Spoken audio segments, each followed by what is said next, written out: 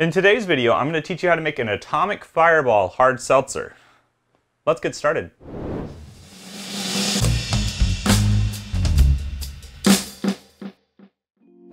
Okay, so this thing is super interesting. I came up with this recipe / idea after walking through Sam's, looking at the bulk candy aisle, and finding a big 180 container of atomic fireballs. Of course, seeing that, I said to myself, what if I made a hard seltzer with it? So this thing tastes a little bit similar to like Fireball, the liquor, but it's a lot more smooth, I would say, and probably more refreshing. It is carbonated, so we'll talk about kind of the process, but let's start with the recipe. The recipe is right here, 180 unwrapped fireballs, which took some time, but that's what we did. Water up to 4 gallons, and 5 grams of Lalvin EC1118. This thing is a 4-gallon recipe, but you can scale down for smaller amounts, or possibly go up if you want to create even more. Now, the first step you need is a bunch of equipment. I'll go ahead and share all the equipment you need to be able to brew this. So it's all on the screen right now if you're interested in doing this. Of course, you need the recipe. Your step 1 will be to go ahead and star sand or sanitize everything. So what I did is I took a brewing grade sanitizer and sanitized every piece of equipment that I was going to use for this project. Super important, that keeps away any bad bacteria, just a good practice in general. Now, I'm going to divert just a little bit. This recipe, I'm showing you 2 ways to do it. There is a bottle conditioned way, which means that it's carbonated in the bottle, which is a different process. And then there is a kegged version. So the kegged version is right next to me. Can't really see it, but I'll show you a little picture of it. So I sanitized everything to start, and I went ahead and poured all of my fireballs into about 2 gallons of water. I heated that up. That melted all of the fireball sugar into the water, which is the great starting point for us, is what we need. Okay, so fun fact about this whole room smells so strong. Like I'm dying a little bit. This is probably, it's like hardcore pepper smell. It smells incredible, super cinnamony, but whoo, it's hard to breathe. At that point, I said, okay, now I have all of my sugar content. I didn't really want to push it any further. So I went ahead and mixed 2 more gallons of water in, mixed all of that stuff up, and when it cooled down, I pitched my yeast in there. It is very important that you add nutrient to something like this because the sugar doesn't really have a lot of nutrients in it in general, so yeast need nutrients. I used Fermate O, you can use diammonium phosphate, Fermate K, lots of different options. Once this was mixed up, I took a gravity reading. Gravity readings are where you take a hydrometer, which is a literal piece of equipment for measuring gravity, which is the density of liquid. And you can use an equation to figure out how alcoholic your brew is. So this, based off the hydrometer, started at 1.042, meaning that we were somewhere in that realm of probably a 6.2-ish% hard seltzer. Now we know that hard seltzers are a little lower, and I'll talk about that in a second. It actually ended up being lower. So what happened is I took the hydrometer reading, 1.042 to start, and I let it start fermenting. It didn't really look like it was fermenting. All right, so our Fireball seltzer is fermenting. You can't really tell from here, and I'm using a waterless airlock. So if I do this, hear that hiss, that's CO2 pressure. Whenever this builds up, and it builds up enough, it'll actually do that on its own. So it's fermenting. Let's let it go and see how far it actually does ferment. Well, I'll put it this way. Most of the time when things are fermenting, you see lots of bubbles, and because of my airlock and all that stuff, I could tell that it was fermenting, but looking at it physically, it didn't really show much fermentation. It went for about 15 to 20 days, I can't remember exactly how long. When I felt like it was slowing down or came to a halt, I took another gravity reading. All right, we are a month into this, and it is at 1.004. So it's still got a little bit to go, but we'll see what happens.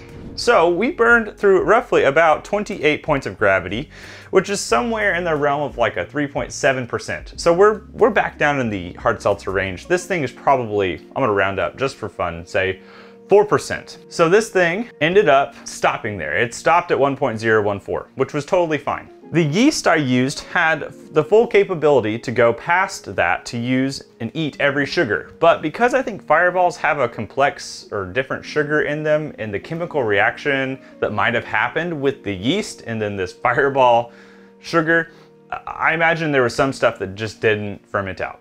So it halted at 1.014.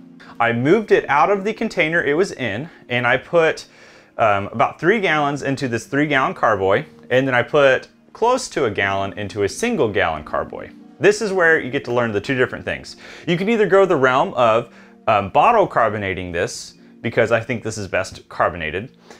If you want to bottle carbonate, you are going to take and add a non-fermentable sugar to this brew. So something like erythritol or something that the yeast can't eat so that it will stay sweet for sure. And then you want to go ahead and actually add some more priming sugar. So priming sugar is regular sugar that yeast can eat. When you add the priming sugar in and you bottle it, it creates bottle carbonation, and I'll show you in a moment what that's like.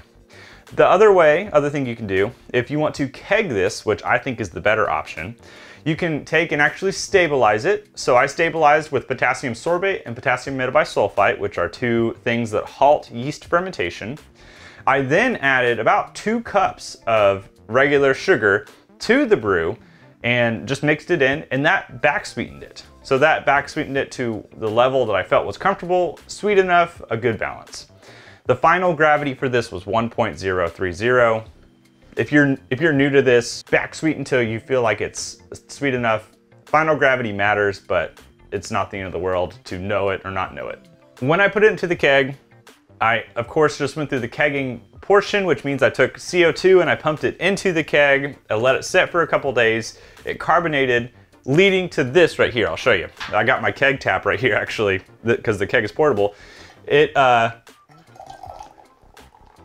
got ourselves a carbonated version of it right here.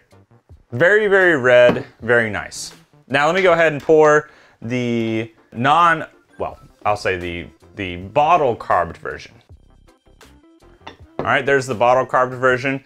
So this right here is the bottle carbed. It looks the exact same, of course. It just went through the bottle carbing process.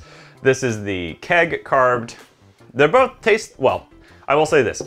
This one right here, the kegged one, had, quote, regular sugar in it, which means that it tastes like table sugar. This one had the erythritol, which is a non-fermentable sugar that's plant-based, and it tastes very, very similar. Yeah, that's basically identical. This right here is super interesting. I was a little shocked at how this turned out. I will say it has a little bit of an odd aftertaste. I do believe the Fireball sugar has something about it that's a little odd, and I shared this with some friends and they all had the same kind of result. It does have a little bit of a, they described it as a little plasticky side, and I would agree. It's got a little bit of an oddness to it. I think that the yeast again and the Fireball sugar might have had a little weird reaction. I don't know if a different yeast would have yielded a different result, but I think it's pretty good. And I think that it really does taste like a Fireball minus the heat. It doesn't have the atomic like burn, scald your face portion at all. It just has like a cinnamony kind of spicy lingerness. It was very easy to make. The hardest part, of course, is unwrapping 180 Fireballs. So that took some time. I do think there's a world where you could do this with, say, cinnamon sugar of some sort. But I do believe that the atomic side, while we don't get a heat, also gives a little bit of a different character to it, which is interesting. So what's important here is knowing there are 2 ways to do this. There's a bottle carb version, there's a kegged version. You have lots of options, and I think it's very interesting to do either one. They both kind of go through the same steps until you get to the end. So they both start by unwrapping everything, sanitizing everything, mixing all of your ingredients up, melting down the fireballs, all of that, taking gravity readings. Those were all the same. Where it starts to differ, if you're going to go bottle carbed or kegged, is at the stage where you start sweetening. If you want to bottle carbonate this thing, meaning that you use the yeast in it to allow or build up carbonation, you need to make sure you don't stop them. So in that case, you are going to use a non-fermentable sugar to back sweeten, like erythritol or some other one you find. And then priming sugar, which is something yeast can eat. The yeast take the priming sugar, they eat it in the bottle, essentially, and they create carbonation, which is what led to this. If you do the kegging version, you can stabilize it with one of these methods right here, and then you can back sweeten with regular sugar because the yeast can't eat it, keg it, carbonate it that way. It's real good. This one is fascinating. I would love to do this with a bunch of other varieties of this because I think that while there is a bit of an odd taste to it, it still has a smooth factor to me. It's very refreshing. It's only like 4%. So I could easily crush these two things and still feel fine. Apparently not. Still feel fine. It's very interesting and fun. I hope you've enjoyed this. I love getting to do these things. This is a hard seltzer. I make a lot of Mead, which is a honey-based beverage. This is a hard seltzer, meaning that it is sugar-based and generally lower ABV. I don't have nutritional facts about this. I don't really care. If you want to make it, the recipe is right here. Of course, upscale as you want to, downscale. If you do make this, please let me know what you think. I would love to know your results. I think it'd be very interesting to see what happens when other people do this as well. So, thank you so much for watching. I hope you'll tune in for another video in the future, and I will see you next time. Cheers.